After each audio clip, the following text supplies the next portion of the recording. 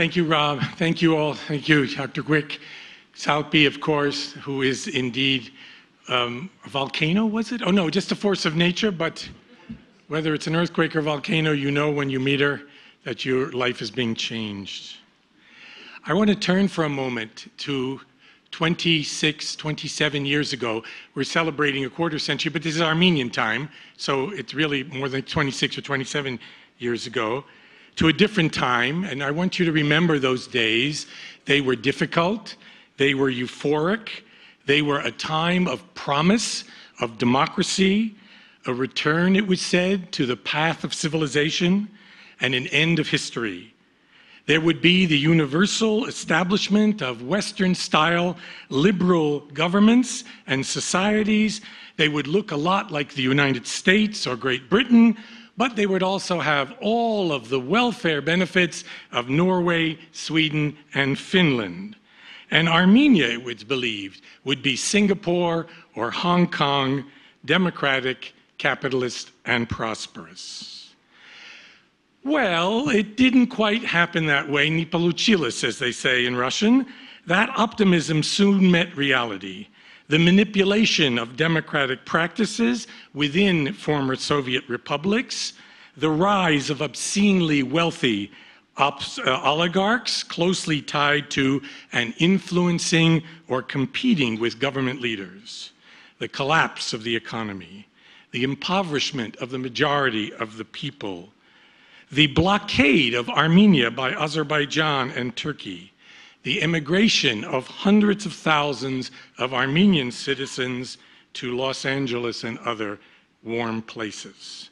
Pax Sovieticus, which regulated and repressed the more vicious features of interethnic and civil conflict, disintegrated in a cascade of civil and ethnic wars in Karabakh, Transnistria, Georgia, Chechnya, Tajikistan, and elsewhere. And that former Soviet Russian mediator became in some places, once again, the brutal conqueror of its own internal periphery. Some countries did succeed in building democratic societies, market economies, let's say in the Baltic republics, in Poland, in Hungary, and Czechoslovakia most notably. Others witnessed the reestablishment of the old communist nomenclatura in Azerbaijan, in Central Asia in particularly. Nationalist oppositions came to power in other places, as in Armenia, in Georgia, and in Kyrgyzstan. So there were bright spots. They appeared, but the shadows over time grew longer. Well, in the West, political scientists tried to figure out what was happening. They thought theoretically and practically about these changes, these transitions to democracy or toward authoritarianism. And they came up with various paradigms or ways of framing this understanding. The first one I remember was sort of during the Cold War, so before the end of the Soviet Union, from indeed the late 1940s through the 1970s, there was a time when political scientists thought if we only get the architecture right, if we set up parliamentary or presidential systems with the right guarantees, if we do something like the Westminster model, then those countries which were emerging from colonialism, as in Africa and Asia, would eventually end up like the West. Now, all of this idea of getting the architecture right was in the framework of the dominant paradigm of the Cold War, the modernization model. In that model, you could avoid poverty if you could get a prosperous country, if you could move toward democracy, and there was a kind of magical connection between the idea of capitalism and democracy. Freedom, prosperity, all of that would go together, and over time, societies and governments would move toward the United States. They would look like Britain or the United States. Well, that didn't work out so well. Military regimes took over many of those countries. This idea of getting the architecture right, that institutions alone could do it, seemed to fail. So political scientists went back to the drawing board. They had to work hard because they wanted tenure in universities. And they came up with an idea that, in order to make a democracy, you had to have prerequisites. You had to have certain things already there. Maybe a high level of material prosperity. Maybe a bourgeoisie, that's a fancy Marxist word for a middle class. And maybe indeed traditions of tolerance and faith in such institutions. So this prerequisites model, which held that the only way to make a democracy was to fulfill what they called the social correlatives of democracy, became the dominant understanding of how we would do it. Economic development was necessary. Civil society that looked a lot like the developed West. An entrepreneurial middle class, a culture of tolerance. In such an ambitious scenario, some despaired that the only places that could succeed to make a democracy like that were like Sweden or Norway, or places that already had something that looked a lot like democracy.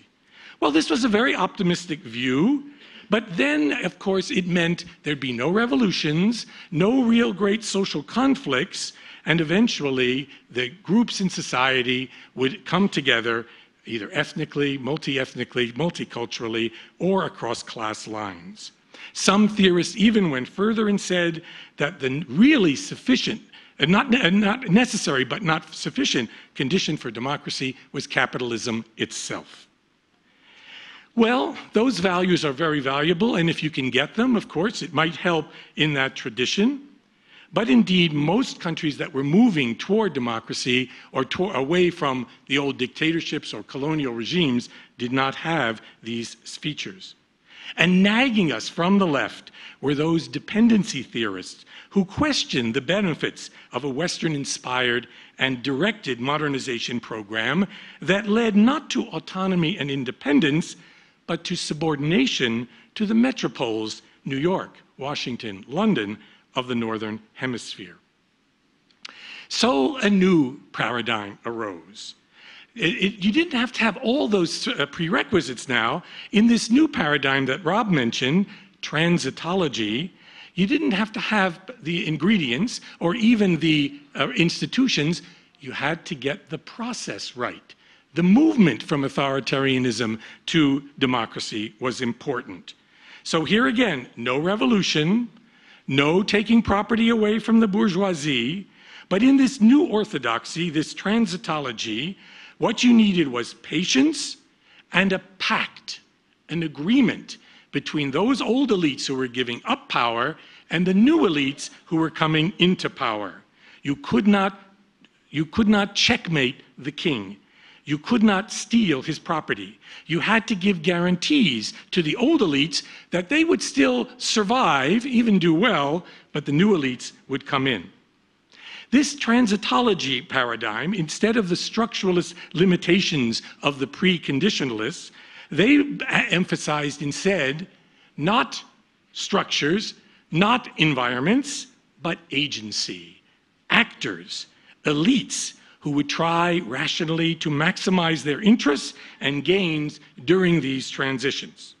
So rather than Karl Marx, they were attracted by the Chicago School of Economics. You didn't have to believe in democracy even. That wasn't so important. What was important was that the elites, those in power, those coming to power, benefited from playing the game of democracy. The crucial thing in transitology was whether democratic regimes would generate incentives that would encourage political groups that lose to stay within the democratic framework so that they might in the future play again rather than try to overturn the whole game. Democracy, everyone warned, actually operates and occurs in conditions of uncertainty. So you needed that transition, in that transition, an agreement, a pact between the ruling elite and the moderate opponents of that elite. Interestingly enough, in Armenia, you actually had something like that. In many places in the world, like say in Georgia and elsewhere, you didn't have it, And indeed, the new elites and old elites would go into conflict. Indeed, in Georgia, you had a civil war. In Tajikistan, you had a civil war. In other countries, you just had the old communists stay in power. But in Armenia, the communists gave way relatively easily. Oh, they tried once in 1988 and 1989 to rule without the nation, but they had to give in to the HHR, to the Armenian national movement, and they sort of slipped off the stage, and Ter-Petrosyan came to power. So there was a pact originally, and Armenia, along with Kyrgyzstan, was among the most democratic states to emerge from the fall of the Soviet Union. But there were other problems. Those transitions to democracy through this pacting, which were so successful in Spain and Portugal, in much of Latin America, came up against new problems in the post-Soviet world. Because in the post-Soviet world, you were not just moving elites, political elites. Those Latin American countries were capitalists. They were authoritarian, but they were capitalists. They had market economies. You didn't have that here in this part of the world. What you had instead were state economies that had to now be recreated as market economies with new middle-class entrepreneurs in power. So you had both a simultaneous political and economic revolution that was about to take place. The whole class structure would have to be changed. A very difficult thing to do. It might have succeeded gradually if things had held firm, but instead many of these countries, with the fall of Gorbachev and the end of Perestroika, moved not from slow reform, but to radical revolution, the disenfranchisement of the old elite, and conflicts that developed, as in Russia in 1993, where Yeltsin himself carried out a coup d'etat against his own parliament. So these communist regimes went their own way. These countries developed in different ways. And indeed, the promise of democracy began to fail. So what was the problem? Was it indeed that there was no pact? We had a pact here.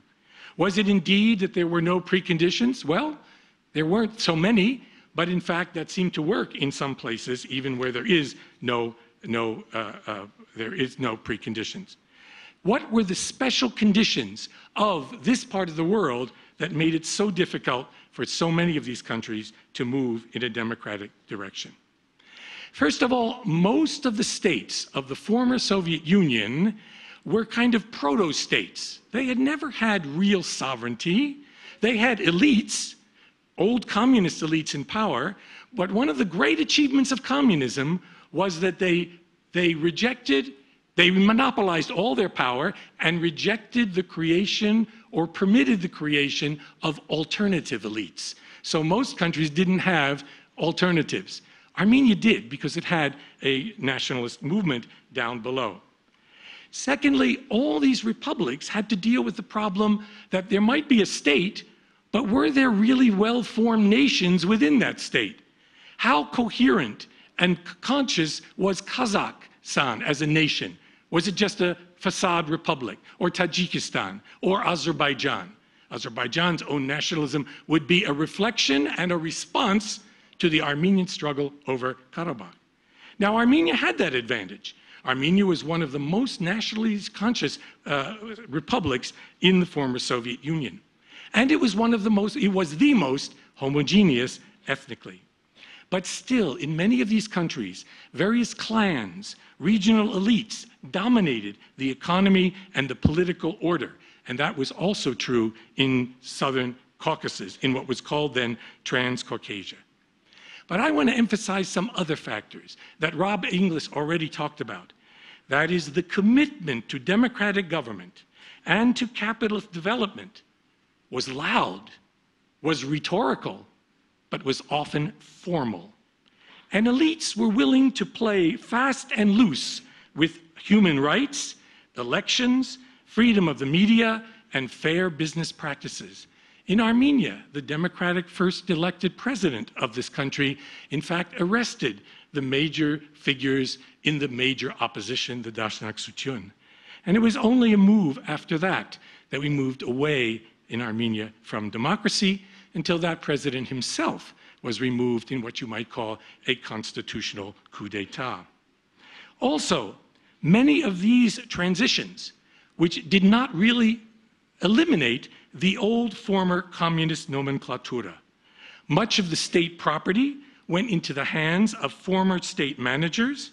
Communists and Komsomol leaders became the new bourgeoisie in a highly monopolistic economic system, and those powerfully wealthy people were influential enough to govern or to have their satraps in the government. And fifthly, and most sadly, in most of these places, the people themselves, ordinary people, were depoliticized effectively, disenfranchised. They became passive, disillusioned, angry, and saw little chance for change in the future. What's stunning to me about Armenia is that even though the government may not be responsive, and many fear and are discontented with that government, civil society in Armenia is alive and well. People are unafraid, even much more unafraid than in Russia, where I taught for 2 months in the fall last year. And so this is a very odd situation in this country, where you have indeed a government less responsive, and yet a civil society ready to criticize, discuss, hold conferences as we do today. Now I have a confession to make. I worried about saying this in public, but I think one has to be honest. A quarter century ago, I worried greatly about the effort by enthusiastic Armenians to create an independent state and break up the Soviet Union. I knew, as a Sovietologist, that the USSR was a rather odd kind of empire, a very unusual one. An ideological state, of course, that refused to recognize that it was an empire. It was a self-denying empire. All sovereignty, of course, remained in Moscow. But that communist system, for better or for worse, made colossal efforts to develop the peripheries of the empire, the non-Russian republics. The Soviets transformed their country. They industrialized a peasant society. They created beautiful capital cities for each republic, including Yerevan. They built an immense infrastructure that included metros in all the Union capitals. Can you imagine Moscow building us a metro today? But ultimately, that system worked in the interest of the whole as decided by Moscow. Armenia developed into a modern state, but always under the restraints and constraints of the center. 20 years ago, in 1990, I was invited to talk at Yerevan State University. Now, we didn't know then that the communist era was nearing its end. We were 1 year before the disintegration of the Soviet Union and the independence of Armenia. Someone in the audience at the end of the talk asked me, "What do you think of our independence movement?" I was in a very odd position because I was actually opposed to the breakup of the Soviet Union and was hopeful at the time that the reforms initiated by Mikhail Gorbachev would result in a more democratic, socialist federation of equal, autonomous republics. In other words, that the system would be different from the centralized Soviet economy of Brezhnev, which was then in collapse, but would not imitate the market-centered, largely unregulated capitalism favored at that time, you remember, by Ronald Reagan and Margaret Thatcher, what we now call neoliberalism. I was hopeful that what could emerge from the chaos of perestroika would be a looser, more democratic federation of republics with greater self-rule, but within a single state. And I also feared that Armenia on its own, standing as it does for all eternity next to hostile countries, Kemalist Turkey at the time, Azerbaijan, would be perpetually threatened by its neighbors. So my answer to that question was, "Я не могу представить Armenia без России." I cannot imagine Armenia without Russia. The audience, of course, was not happy with my answer. Well, we know now, не получилось. It didn't quite work out the way I thought at the time.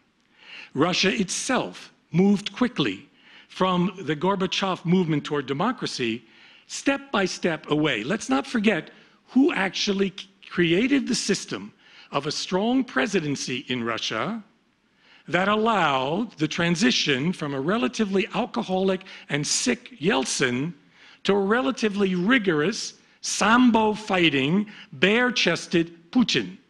It was Yeltsin who created that system and handed that power over to Putin in the year 2000.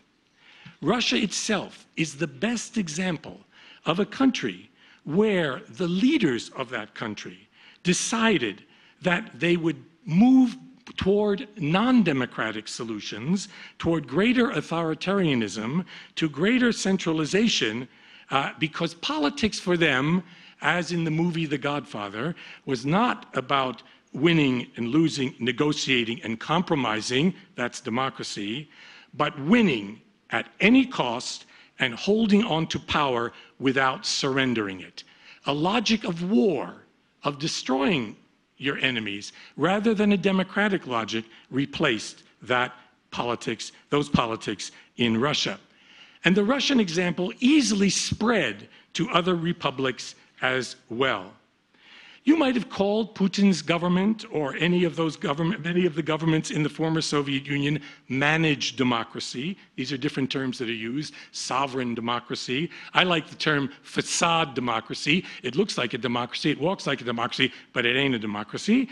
Elected authoritarianism, hybrid authoritarianism, competitive authoritarianism. The list goes on and on. Political scientists have to make money as well.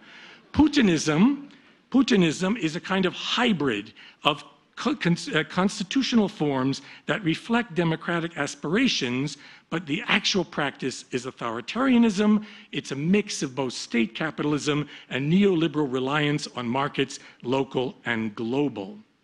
And that's the system that many of the republics indeed have followed. Now, we know in this part of the world that there are always dangers around us, that wars and the threats of wars are constant. We have also learned in the last 25 years that wars and the threats of wars, of frozen peaces even, are the enemies of democracy and the friends of authoritarianism and national chauvinism. The conflict in Karabakh, in many ways, may have unified Armenians, but it also helped to erode democracy in Armenia. Armenians seem always in history to face a dangerous, unpredictable future, and the same is true today.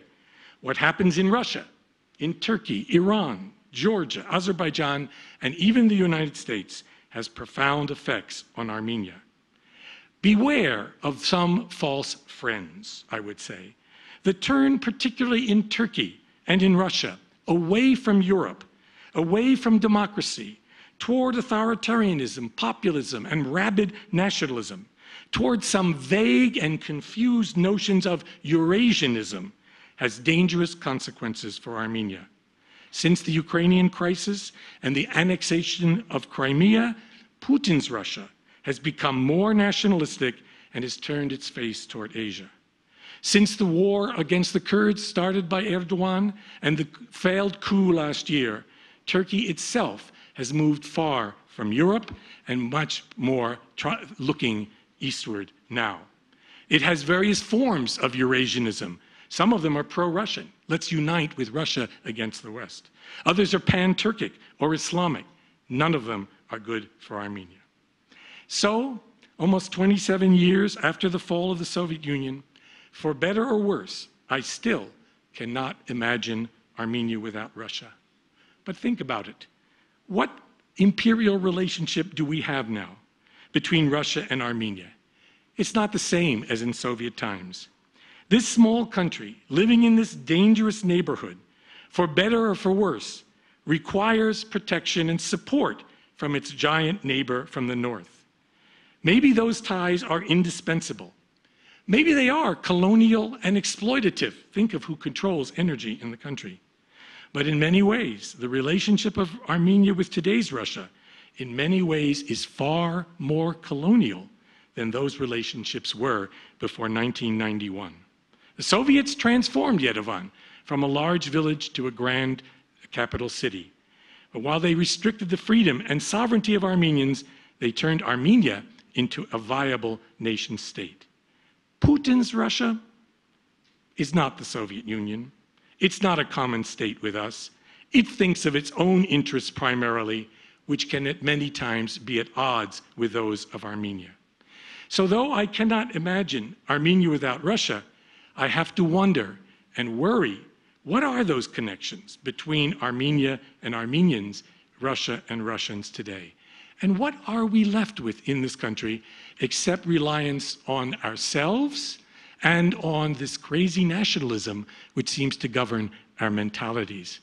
I'm going to end with a joke, but it's a rather dark joke, one that I remember at the end of the Soviet Union.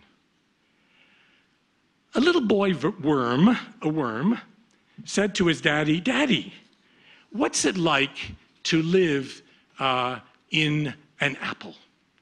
And the father worm said, "Oh, living with an apple is so wonderful. It's juicy, it's crunchy, it's like living in Michigan." He said, "Daddy, what's it like to live in an orange?" "Oh, Sinok," he said, "oh, my son, you don't know what living in an orange is like. That's California. Sunny, juicy, it's wonderful." He said, "Daddy, then why do we live in shit?" He said, "Son, there's such a thing as the homeland."